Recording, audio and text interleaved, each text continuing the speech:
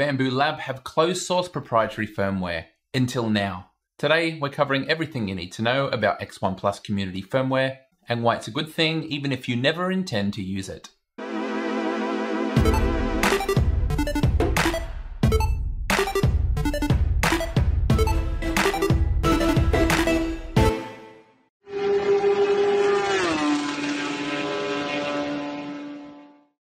About 3 weeks ago, I was sent an invitation to join a closed Discord server for a group of people who have been reverse engineering Bambu Lab firmware. For the last week, I've been testing the result of their work, the custom X1plus firmware, and from that, as well as extensive conversations with the devs, I bring you this video. My aim is to give you all the knowledge you need to decide whether to try it or not, and explain why it's a good thing even if you don't want to. Let's start with the obvious question, what exactly is X1plus? In short, it's a custom community firmware for the X1 series 3D printers. Why only the X1? Well, the hardware on it runs Linux, and the other printers do not. As we'll cover in this video, it adds new features, allows more access and control, added security, and a different user interface. It also will be published open source, so anyone can look through, check the source code, and make sure everything is safe. That also means that contributions can come from all over the community, which will greatly accelerate development. The next question people will have is who is behind X1plus? They are all Bambu Lab customers who have purchased X1s with their own money. They're happy with their printers, have used them extensively, and appreciate the engineering work of Bambu Lab. But they also have their own ideas for features and functionality that they wish to contribute to the X1, and this project is their way of achieving that. And contrary to some rumors, they're not doing anything illegal. They respect and do not distribute any of Bambu Lab's intellectual property in their firmware. It's natural to assume that a group busting open closed source firmware might be malicious hackers, but based on everything that I've seen, it's simply not the case. So with that in mind, we'll answer, how exactly does X1plus work? The first thing to know is that you can only install it if you have 1.7.0 firmware or earlier. So if you do want to try this, don't update past firmware version 1.7.0.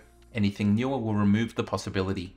On versions 1.7.0 and earlier, an exploit is used to jailbreak the AP board. As this Bambu Lab wiki explains, the AP board is the application board, and it controls the interaction of information within the whole printer. The only change X1plus makes to this AP board is to install a bootloader, with the custom firmware actually being installed onto an SD card.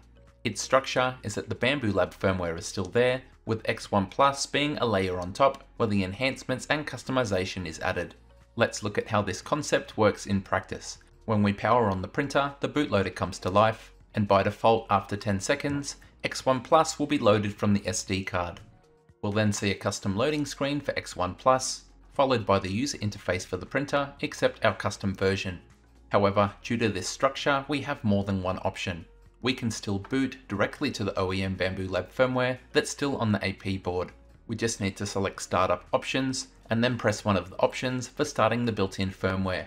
This will prompt a warning, and this is important because if you were to update the factory firmware in this state, the bootloader will be wiped and you'll lose access to X1plus. So assuming you understand this, you can still boot back into the original firmware on the AP board. This setup is just like dual booting a computer, where you can launch into multiple operating systems. In fact, this is what Apple uses for their Boot Camp software. Except here, our choice is between the X1 firmware on the SD card or the OEM firmware still on the AP board.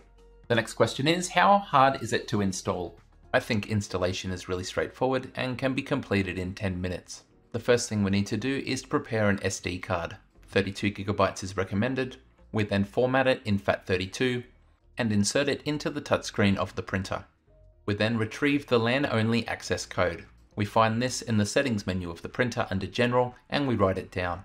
We now run the computer-based installer, where we select our printer and input that code.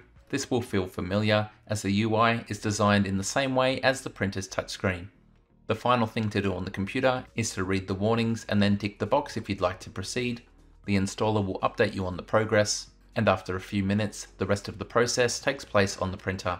Once we click install, we're given another warning, and after that, everything is completely automatic. When it's done, you'll have confirmation telling you to reboot the machine, and when you do, it will load into the new firmware. The obvious question we haven't covered yet is, what are the perks? Why would we do this? Already in its early state, there are quite a lot of benefits. The first are more transparent diagnostics, like when leveling the bed or running resonance compensation. From the Utilities menu, we can run the bed leveling procedure. This will run the usual ABL sequence, but with X1plus we'll get some feedback. When complete, we can tap on the results and see a graphical representation. Personally, the ABL does a great job on my X1, but if you were having first layer issues, this will help you diagnose. It's a similar story when running the vibration compensation tuning. When complete, our results will be shown, and we can click on them to get a graph like we see in Clipper. This might let you determine the best place to put the AMS, or perhaps work out the effects of belt tension. A completely new feature is setting up a lock screen. This extends the functionality of the screensaver, and at the moment we have an option for either a slider or a passcode. Both of these are handy options if you have your printer sitting somewhere with young children, or perhaps in a public place like a school or library. For those interested in security, there's a special mode just for them. We can have full cloud connectivity, the usual LAN mode from the stock firmware, but in X1plus a LAN plus shield mode, which blocks outgoing connections at the kernel level. On top of this, we get a command terminal and SSH access. The terminal on the touchscreen will let you run commands for the Linux operating system, and a root password can be enabled from the touchscreen, and then you can use your favorite SSH client to navigate the Linux operating system. Finally, when the time comes that Bambu Lab move on from the X1, it's quite likely that the community will continue to support the printer and release new updates. Already that's pretty good, but there is more planned for the future.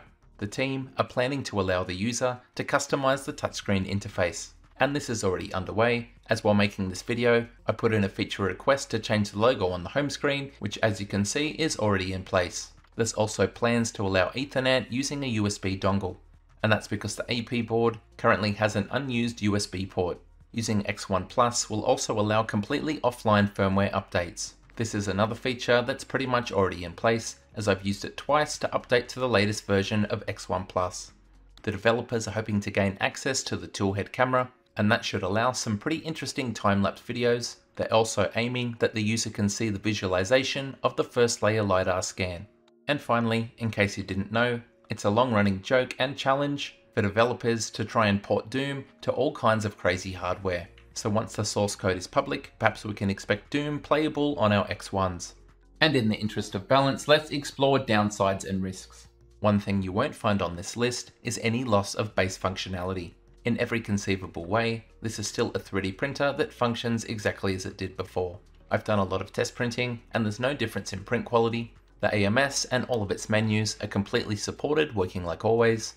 The printer remains 100% compatible with OrcaSlicer as well as Bambu Studio. The Bambu Handy mobile app also retains all of its functionality.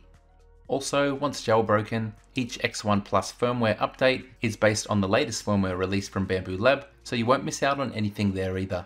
So here are the actual downsides. First and foremost, running custom firmware will affect your warranty. I've linked the warranty in the description, and it does explicitly name unofficial firmware and any damage related to it not being covered under the warranty. But it also is worth mentioning that outside of Europe, Switzerland and Norway, the warranty period for the rest of the world is only 1 year, so there's a chance your warranty has already expired. I'd also like to point out that this is a completely reasonable and understandable step from Bambu Lab. With the access this firmware gives, a user who didn't know what they were doing could really break things, and it shouldn't be on Bambu Lab to rescue them. As with any firmware, there's also some bugs.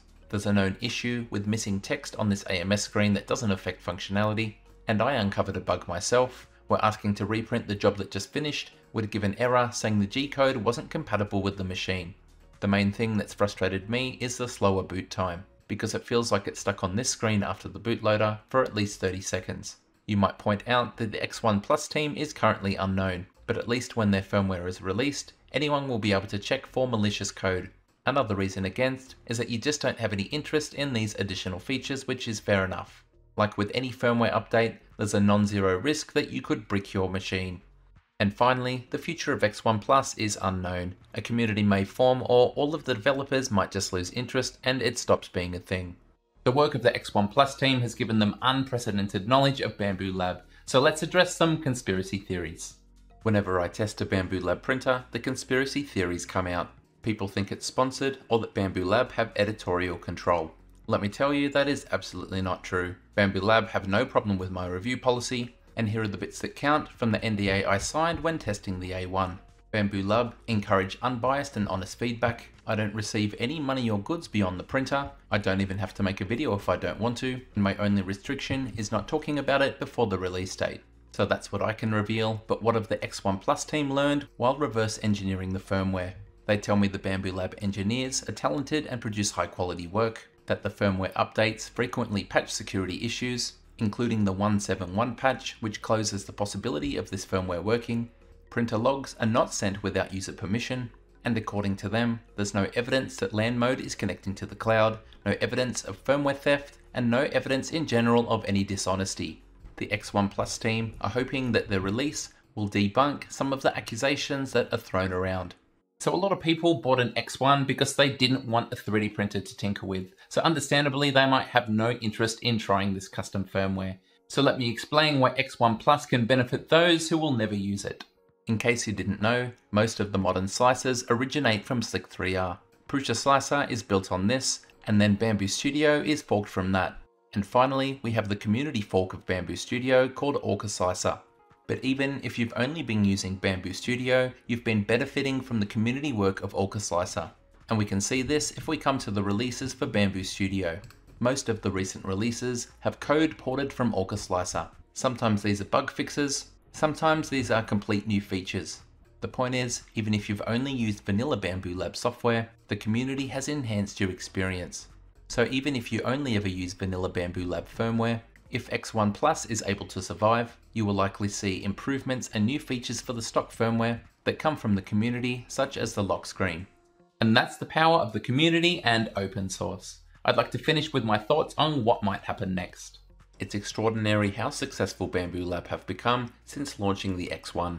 But one knock has always been that people didn't like the closed source firmware. X1plus is a ray of light for those people and potentially expands Bambu Lab's customer base. But anyone who's done a recent update will have lost the means to try it out. Therefore, some cooperation is needed from Bambu Lab. Perhaps one model for success is demonstrated by Prusa, who allow you to run custom firmware, but to do so you have to break a tab on the mainboard. Understandably, this does void your warranty, but the user will have the freedom to experiment as they please. Of course, Bambu Lab has features on the X1 that they were first to bring to market. And to protect those, perhaps some work would need to take place before handing over the keys to the firmware to the community. So it's not like Bambu Lab can give the green light instantly. In the last week, I've had extensive discussion with the devs of X1plus, and I did speak directly to Bambu Lab CEO, Dr. Tao. I was able to help put them in direct contact with each other, so all you can do now is hope that they can find a solution that makes everyone happy. Let me know in the comments, what do you think of the idea of community firmware for Bambu Lab printers? And also, what you think will happen next. Thank you to the X1plus dev team for inviting me to their server and allowing me to try their firmware. Thank you so much for watching till the end, and until next time, happy 3D printing. G'day, it's Michael again. If you like the video, then please click like. If you want to see more content like this in future, click subscribe and make sure you click on the bell to receive every notification. If you really want to support the channel and see exclusive content, become a patron. Visit my Patreon page. See you next time.